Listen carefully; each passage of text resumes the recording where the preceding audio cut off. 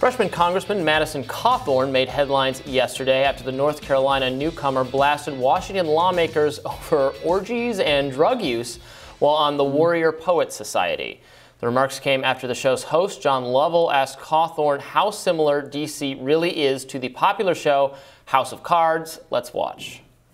The sexual perversion that goes on in Washington, I mean, being kind of a young guy in Washington, with the average age is probably 60 or 70, and I look at all these people, a lot of them that I've looked up to through my life. I've always paid attention to politics, guys that, then all of a sudden you get invited to, like, oh, hey, we're going to have kind of a sexual get-together at one of our homes. You should come. And I'm like, what did you just ask me to come to? Yeah. And then you realize they're asking you to come to an orgy. Yeah. Or the fact that, there's some of the people that are leading on the movement to try and remove, addiction in our country. And then you watch them do, a key bump of cocaine right in front of you. And it's like, wow, this is wild. Well, Republicans were reportedly furious over Cawthorn's remarks. Leader Kevin McCarthy said he plans to talk to Cawthorn over his orgy allegations. And while some members think it's all a lie, other GOP members are saying if it's true, Cawthorn should name names. Otherwise, it maligns the entire institution. And Kevin McCarthy isn't the only one seeking Cawthorn's testimony. Congressman Scott Perry, who chairs the House Freedom Caucus, which Cawthorn is a member of, said he plans to speak to Cawthorn one-on-one about the comments. In regards to how this may affect Cawthorn's membership in the caucus, Perry said, we will discuss that when we get to it. So, look, guys, I'm not there in Washington like you guys are. So, Ryan, Robby, tell us, is it true? Well, yes. I know exactly who he's talking about. But we were talking about this earlier. So I don't know. We don't need to be coy about it. Well, I'm not going to say it in case we get. No, Roger Stone speaks openly. Right. That's who I was thinking of. Roger Stone speaks openly. He was profiled by Jeffrey Toobin in the New Yorker. He's a party guy. Yeah. I'm not talking about the cocaine use, but the orgy stuff. He's wildly open about. Thought there was on the record swinging acknowledged. He's a swinger. That's the figure I thought of. If Cawthorn was referring to someone that's just a political activist. If Cawthorn was referring to a sitting member of Congress, I don't know what he's talking about. And if imagine it's true, but I don't know. If he's referring to Roger Stone, it's the lamest use of an anonymous person ever to say something kind of titillating. So that is a widely shared detail. Please. But if he is having parties, then he would be inviting people, right? And those people would presumably be. Well, he's down in Tampa doing his Florida Man thing. Yeah. Look, I'm sure it's going on. I don't trust Madison Cawthorn. And also, just to be clear, I am a libertarian. I have no problem with any of those things as long as they're consensual and everybody's on board. No problem.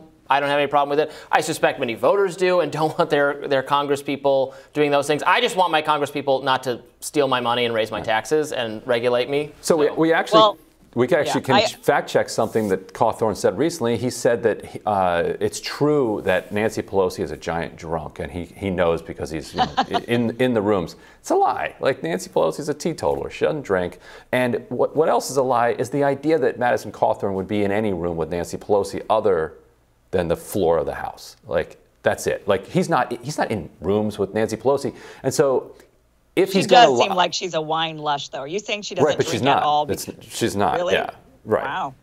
And so, and that's widely known about her. And so, ice cream is her vice and power. Yeah, well, we know about that. Ice cream and power are the things ice that cream she's into. And millions of dollars. So you know that Cawthorn falsely claimed that he had some knowledge of Nancy Pelosi, which he doesn't, and then said something about her, which you would think would be true because you're like, yeah, she seems that way. Turns out it wasn't true. So we know that he has a penchant for lying about this sort of thing already.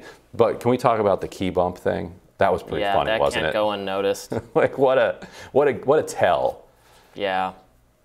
I mean, do you follow us? Kim's not following. No. Kim's don't know what you're talking about. If you use the phrase key bump, the chances are pretty good. Let's be careful here. Let's not make any accusation. That you're a key bumper yourself. Yeah. People can Google what a key bump is. It's when you stick a key into a bag of cocaine and snort it off the key. That's how you consume it. Yeah. Yeah. That's how some people consume it. It's like a people consider it a trashy way to consume it. Not that a rolled up dollar bill is any less disgusting. Yeah. It's filled with as much grotesquerie as anything else. But so people commented on his familiarity with the terminology. in a way that was kind of revealing in the same way that we were talking about this earlier. Larry Craig, who was arrested in this Minneapolis airport bathroom. There's this transcript that the cop who entrapped him released, and he says to the cop, he said, "I didn't cruise you, you cruised me." And all of straight America was like, what's cruising? What does that mean? What does that mean? So you've kind of like revealed yourself as a member of a community, whether by the terminology that you're familiar with. Well, I guess that we now know I've never done any cocaine, right? I don't care about any of these things. People should do whatever vice. It does not matter to me. It is no concern of mine whatsoever. It should all be legal. And the greater scandal is the evils our government visits on all of us, not what they're doing. And it should be regulated so there's no fentanyl in it. Right. I agree that it should be legal, that people should be able to decide and do whatever they want, but it is illegal right now. And if our lawmakers are doing something illegal, they should have the same book thrown at them that gets thrown at the average person in middle and lower class America. Well, but we just shouldn't throw the book at those people. Put all the books away. Nobody should get books thrown at them. No throwing books away either, Ryan. We're not going to throw books away. We're not going to. Books should be on the shelf in the library of a public school. Don't throw the books. Don't burn them. Depends the content, right? Well, if you don't like it, you put it on the high shelf. You know, if you don't want the little ones. 6-year-olds can't reach it. Right. Just put it on the top shelf. Problem solved. That's a genius solution to the whole thing. It really is. And no ladders in there. But yeah, I mean, to his point, Washington is a party town. Everybody drinks all the time. It's not like House of Cards. It's like Veep. That's another way you know he's not a trustworthy narrator here. DC is Veep, not House of Cards. Yeah. So if you think it's House of Cards, then you're not actually familiar with how Washington works. And despite his career as a donor's kid who got an intern and then wound up in Congress, I don't think he actually knows as much about Washington as he thinks. No. Well, I mean, he's young, right? Isn't he the youngest member of Congress? So he's just kind of getting in there. It's fun, and he's. And let's get him on here. Let's have Madison. That would be great. He's unfiltered, clearly willing to share things. Totally. The reason we don't do.